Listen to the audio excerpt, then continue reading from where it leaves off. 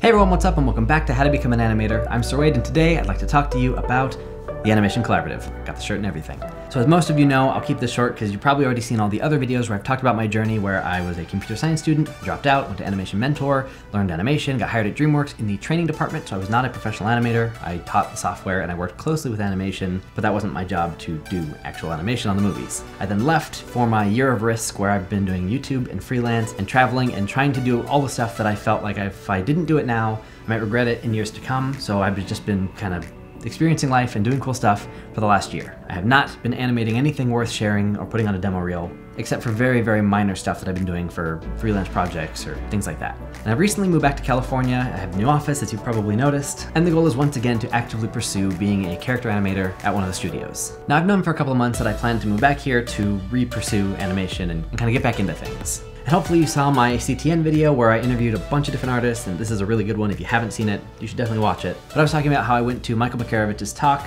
and he runs the Animation Collaborative, the school. So this year when I went to the panel, I had it kind of fresh in my mind. And then I saw they were offering this thing called the Winter Epic Intensive, which was essentially going to be 7 full days, one entire week from 10 a.m. to 6 p.m.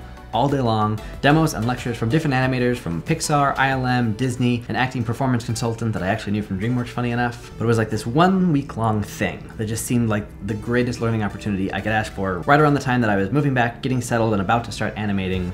Figured, let's do it. So as far as our review goes, that's pretty much the thing that I'll be talking about as far as like my personal experience with them. But before I get into that, I should just kind of share what the Animation Collaborative is. Because there's a bunch of different ways to learn animation. There's like regular schools that most people are aware of, like just having an animation major. And then there's animation schools. Most of those are online. Things like Animation Mentor, which I went to, there's iAnimate, Anim School. I mean, there's a bunch of different online schools. The Animation Collaborative is different because it's not an online school. They don't offer online options. It's an in-person school up in Emeryville, California, which is the Bay Area. It's Northern California. It's literally across the street from Pixar. When you walk out of this door, this is the view. Now I'm going to be talking about what I know about the school, and I might miss things here and there. I don't know everything about it, so I'm going to put a link in the description down below. So if you're curious about it, you want to check any of this out, or if you just kind of want to fact check me and double check on your own what they offer or get more specific, I'm going to put a link down below so you can head over to their website and check out stuff from the source. But from my understanding, they have what's called the intensives, the master classes, and the workshops, which are 3 different styles of learning. They have the intensives, which are kind of a 5-day uninterrupted thing. Mine was the Epic Intensive, so it was a 7-day version of this. And then there's the master classes, which are usually 2 days. I think they're usually on weekends, but I don't know. But they're 2 days, all day, demos and lectures. And then there's the workshops. And your workshops are more traditional, probably like 12-ish weeks, or I think slightly less or more in the summer, I don't know. But the workshops are like full classes that would go over a longer period of time, where the intensives and master classes are kind of a condensed version of those workshops that shove it all down to something manageable if you only have a weekend or you only have a week to really cram in all the information. So just different options depending on what you need. And the topics range from animation specific stuff, there's stuff on just Maya, there's acting, there's body mechanics, there's character design, visual storytelling, there's a bunch of different things, and you can check out their website for like the actual details of what they might be offering now versus what they had in the past. And I don't want to get into too many of the details, but I know they offer a bunch of stuff around story, animation, and design. So anyways, I went to the 7-day Epic Intensive. It was insane. It was amazing. I put an Instagram post out there and I had counted at the time, I think I had like 172 pages of notes or something. I'm not gonna check, it's fine. But I took so many notes, like I learned so much stuff. So the way it worked is we had 7 days and 6 instructors. And the way they split it up is we had the main guy, Michael Bakarovich, who is a Pixar directing animator. He's been there for like 15-ish years, so a long time. And depending on the day, he would either do demos or lectures or a combination of both. So he would have lectures specifically on the graph editor or on brows or eyes or polishing or his workflow that he uses. And he would actually just animate stuff in front of us. He would sit there, he'd open Maya, he'd open like a blank scene, set up like the rig and whatever obstacles needed to be there if it was like a body mechanic shot, and then he would just animate it. And he would talk through the choices and talk through why he's doing certain things. We would see him with his like hotkeys. He'd explain like, oh, these are the tools I use, here's what I do with them, and here's why. And it was just so cool to see someone like working in Maya, doing the thing that like everyone always talks about it, and everyone always shows like techniques for it, and you learn a lot of the theory behind it. But it's very rare that you actually sit there and just watch someone work. And it's not like a Twitch stream where, you're seeing someone's workflow, but you can't see their keyboard. Like he's sitting right there and he's explaining, oh yeah, I did that thing because of this. And we can say, wait, why did you do that? Can you do it again? And you can just ask questions live and he just answers it and does it. And it was just awesome. So there were demos and he did the body mechanic stuff. He also did an entire acting shot essentially. And it was insane how fast he was. Like his workflow is so specific and fast and like efficient. What I assume a normal person would have done in like a day, maybe 2 days, he would do it in like 40 minutes. And then like an hour and a half later, he was essentially like, he would call it blocking, but it was better than what most people call splined. At least when you're kind of on the aspiring level and you haven't gotten the job professionally. Usually it takes longer to achieve something that's pretty decent, but for him, like such a short amount of time would yield something way better than most of us would get on our own in like a whole week's worth of work. And that's, you know, it depends on who you are, how fast you work, and your choice, whatever. But the point is, he was fast enough that he could do so much stuff and explain all of it without making it feel like it was like a waste of time or like took too long to do it. Like I've never seen so much animation accomplished in such a short time that I understood everything he was doing and why. He's also just a very good instructor, and so that really came through in all the lectures. He would talk about different things, we could ask questions just on the fly, and there were about 26, 27 of us in the class. I wasn't expecting such a big group, and I think the workshops are usually smaller because when you have like feedback and critiques and you're submitting work and you're getting feedback in the workshop versions of the classes they have, they're smaller groups so that you get more one-on-one time. But for us, it was less about doing work and submitting it. We didn't bother. We just absorbed everything we could. So there were more of us, there were plenty of questions, everyone had different insights and different, some people did game animation, freelance, some people worked in studios, some people haven't. We had beginners who had never touched Maya, we had people who had been doing it for years, and we're just trying to get more insight, I guess. So it didn't matter what stage anyone was at, everybody got a ton out of it. And there was just, it was so much information in the best possible way. And there's no recording of any of the stuff, so I have nothing to share with you here as a demo. But you take as many notes as you can and you ask a ton of questions, and it was fantastic. But we still had 5 other lecturers also. One of the days was entirely with Sean Kelly, who, if you guys know anything about Animation Mentor, you probably know that Sean Kelly is one of the co-founders, and he was also in that Adobe video. But he has been an animator at ILM, or Industrial Light and Magic, for years. ILM is the VFX company that hits Lucasfilm, now owned by Disney, and they work on all the Marvel movies, they work on all the Star Wars films. I think they're the only people who do the Star Wars films, but I don't know that for sure. I don't know, but they do a lot of the live action animation integration work. So he talked about something that was really interesting to me because I love visual effects. So I've never heard a lecture about VFX animation and why animating for live action environments is different than pushed or cartoony or pose-based workflows. I don't know. So it was something different than I had ever heard before, and I didn't even really consider it as something you could get lectures on. So it was just super, super cool to learn about how ILM specifically does their animation stuff. And it wasn't about this is what ILM does. It was more about these are kind of the things you think about when you're doing that type of animation or that style of motion and that kind of stuff. And then for 2 other days, we would split it between 2 and 2 other instructors. So one day was 2 people and another day was 2 people, morning and afternoons.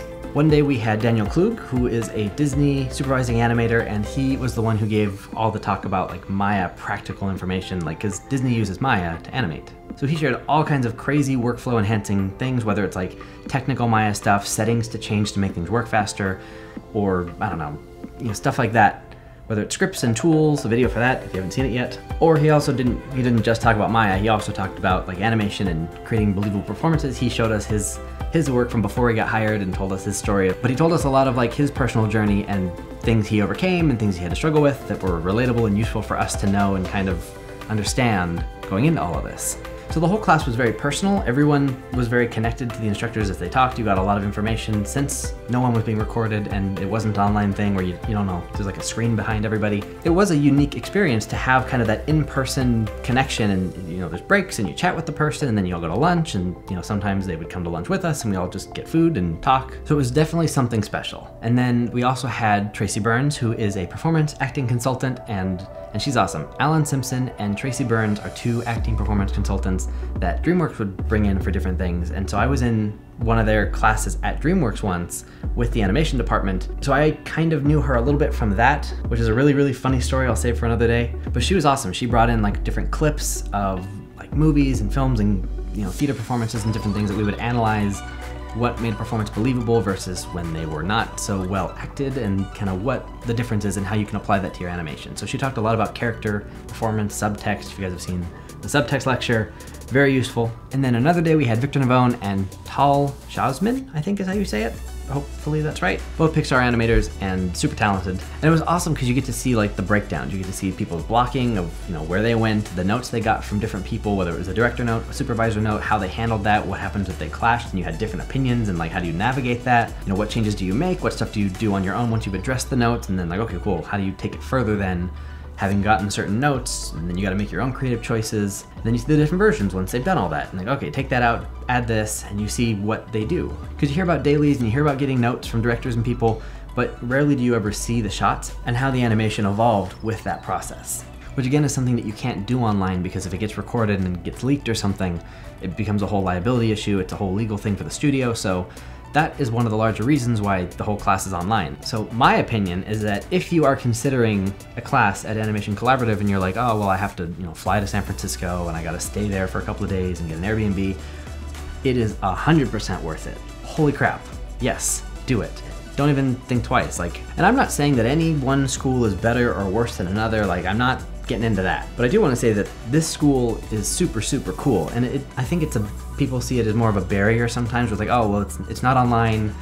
I have to go there. Do I really want to do that when I could go to an online school? And you know, I've done both at this point, and both were super useful, and I wouldn't like trade one for the other at all. I'm super stoked that I went to Animation Mentor, and I would not change one part about that. But I'm also super, super glad I did this at the Animation Collaborative, and I would absolutely take another class at either one. They're both different. Having an online school, an online community, and all of that is really cool, and it gives you a lot of stuff that you would never get on your own. Going to an in-person school gives you different stuff. They're both unique and special in their own ways, but if you live in California and it's easier for you to go to this, you should absolutely take a class there.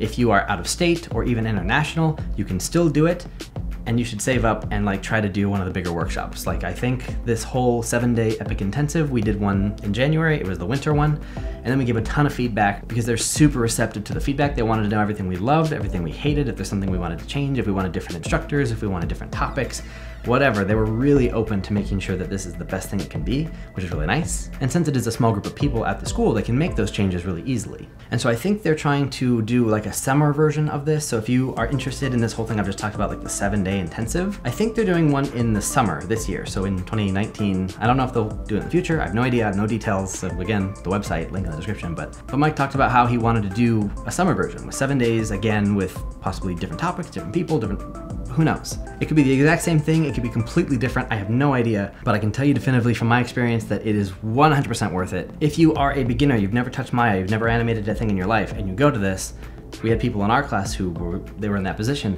you'll learn so much stuff that's gonna like set you ahead of anybody else in any of your classes. You're gonna really have so much information that's going to help you along your way. And if you are like super far along and you're already really advanced, maybe you've already taken an entire animation program or you're halfway through or whatever, also it's gonna like push you that much farther and you're gonna understand more stuff, so it might even be more useful. So it really doesn't matter your skill level, it's just great. So again, I'm not comparing schools, I don't wanna get into any of that stuff, but I do wanna say the Animation Collaborative has some awesome, awesome stuff. But I went to this Epic Intensive with the goal of kind of re-energizing myself, getting fired up again, and ready to animate some new stuff. I feel so much more prepared. Like everything I would have animated before going to this class, I would have thrown away at this point because I learned so much stuff that was just like, no. Everything I was gonna do before, trash. Like I feel way more prepared now, having learned all that, absorbed it all. I mean, I'm just stoked I went. And that's not to say that like whatever I learned before wasn't good or something. I don't know. I just feel like everything I learned took me to another level, and whatever that level might be, I have no idea, but I feel really good about it. And I'm really glad I went. It was super worth it. I'm probably dragging this on longer than it needs to go. I'm just really stoked about it, and I hope that comes through genuinely. And so you know, just to say it so that I don't get any weird comments about it, I'm not being paid to say anything. And also, everyone I met at the class was so cool. Like there were, 27-ish of us, and everyone was super, super fun. We all would get lunch together in different groups, we'd go to different places depending on the day. Some of us would get drinks afterwards. We went out, I think as a big group one time, and then smaller groups of us on other nights. But now I have a bunch more like animation friends, and that's always kind of hard to find, is like where do you meet other passionate, excited people. An event like this where everybody's passionate enough to actually go to the school and stay for a week,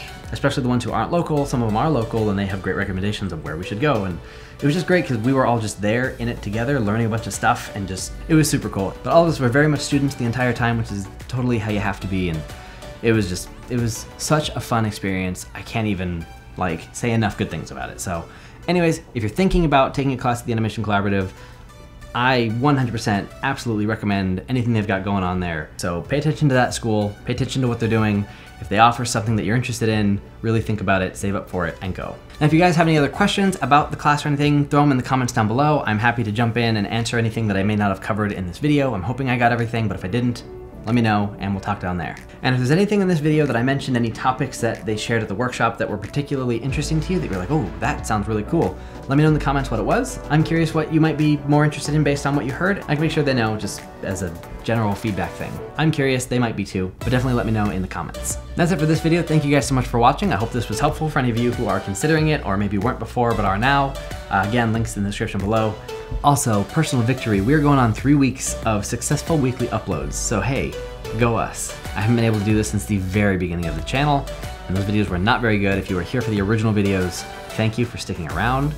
That was not a great time in video quality history. I like to think we've gotten a lot better since then. But anyways, thank you guys so much for watching. As always, if you want to see more videos, some stuff here, and subscribe if you haven't already. I'll see you guys next week for the next video.